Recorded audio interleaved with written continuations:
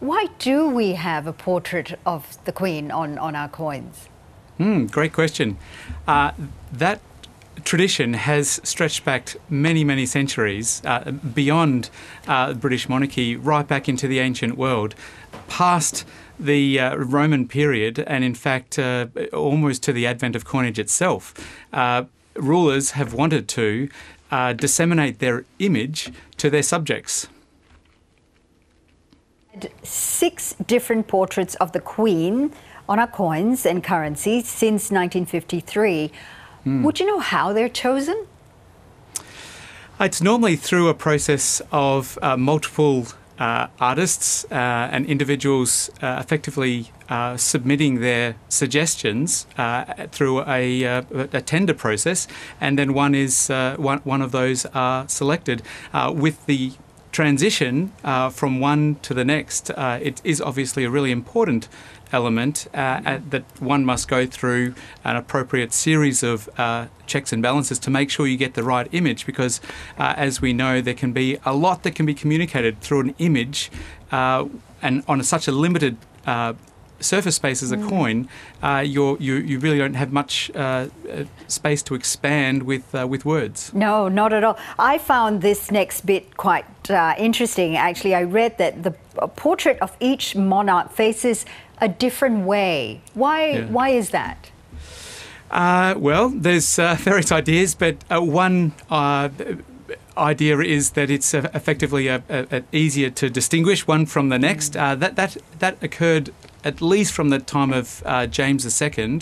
There's only one exception, that's King Edward VIII, who, as you would know, ended up abdicating, and his portrait was supposed to face to the right, given that George V coming before him faced towards the left, but his preference was to face to the left. Now, whether that was because of a rebellious streak or vanity, the part in his hair was on the left side, so it could have been he just thought that was his better side. We all have a better side, don't we? Yeah, that's right. But it is really an easy way to distinguish one monarch's coinage from from their predecessor. All right, so how soon before we start seeing King Charles III's face on our coins and our notes? Yeah, so in times gone past in the ancient world, just like the modern world, it would be almost impossible to do a recall and remint of every single coin that someone has in a jar in the attic or wherever. So that's not going to be the case. What will be the case is that new coinage will be brought into circulation as subsequent years proceed, and through damage and loss and normal patterns of circulation, those older coins will be just sort of taken out of circulation.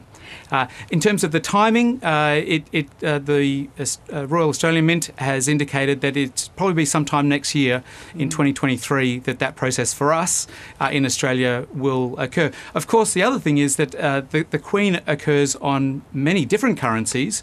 I think around about 33 currencies, which is the most number of currencies that the Queen that any British monarch has occurred upon in the history of the empire. So, does this mean that as the currency of King Charles III starts to circulate more within our banking system, our financial systems, I suppose that the ones with Queen Elizabeth will become more valuable?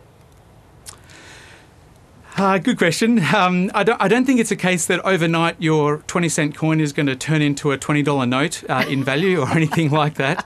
I mean, there were, since 1966, which is when the decimal system came in, on Valentine's Day 1966, around about 15 billion coins with the image of Queen Elizabeth have been minted. So right now it's not quite a rarity in the numismatic field in terms of that material.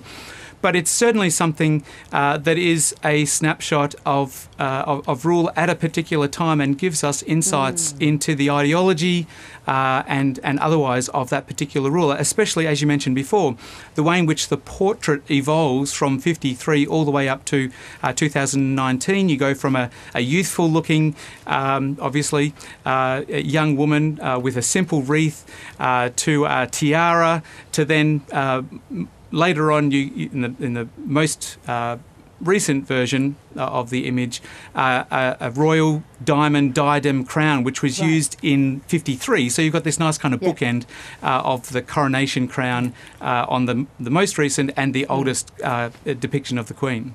Michael, just very quickly, we're just running out of time. What happens if Australia becomes a republic?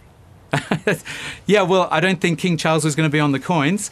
That then opens up a whole realm of possibilities for what symbols and ideology the country wants to sum up in its coinage. I noted with interest over the last few years that the Royal Australian Mint had this great Aussie coin hunt for kids, where they collect all the different coins with everything from A to Z, and an aspect of Australian culture was seen on those coins. Everything from I think the A was Australia Post and the Z was a Zuper Duper, and everything in between, including an esky and everything else. So how can you possibly sum up the diversity of Australian culture on 15 millimetres of space on a coin? It's very difficult, but whatever the case may be, it will be an exciting new chapter in Australia's history.